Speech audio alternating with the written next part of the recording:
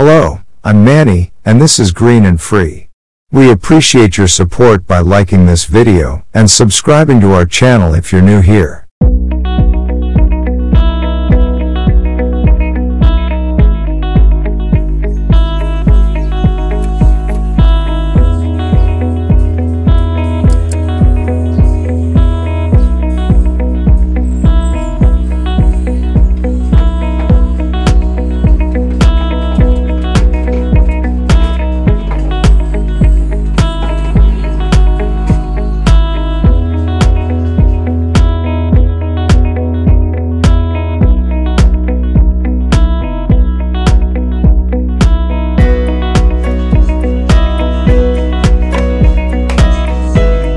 Today, we will address the common questions we receive from our viewers about e-bike or e-trike solar conversion, starting with the cost of solarization.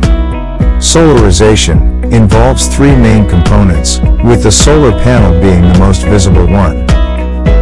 As of my last check, a 150-watt monocrystalline solar panel costs 3,999 Philippine pesos on Lazada. Based on my purchases, two brands that stand out are Sun King Solar and Bosca.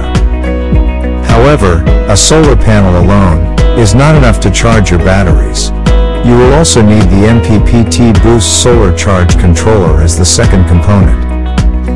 The lowest price I found so far for a 300-watt MPPT charge controller on Lazada is 1,335 pesos.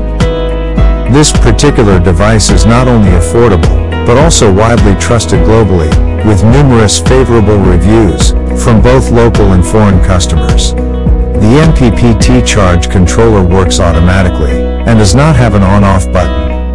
It turns on when your vehicle is under the sun, and turns off when you move back indoors or when the batteries are fully charged. It is connected to the solar panel and the batteries through two sets of positive and negative wires.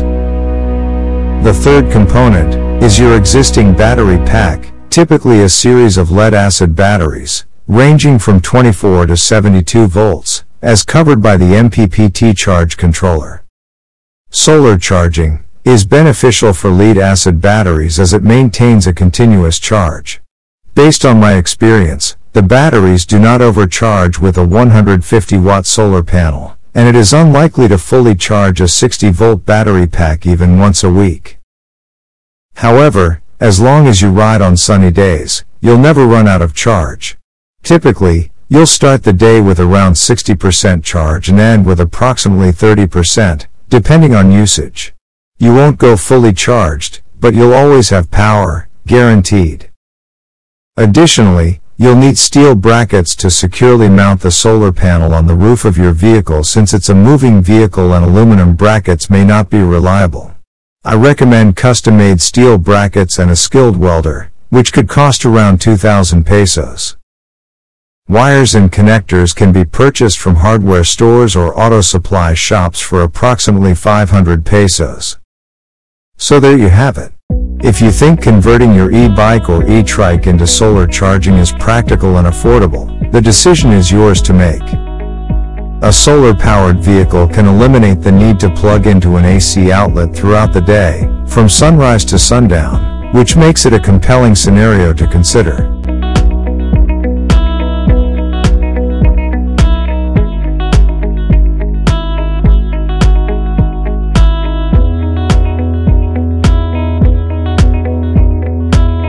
Thanks for watching Green and Free.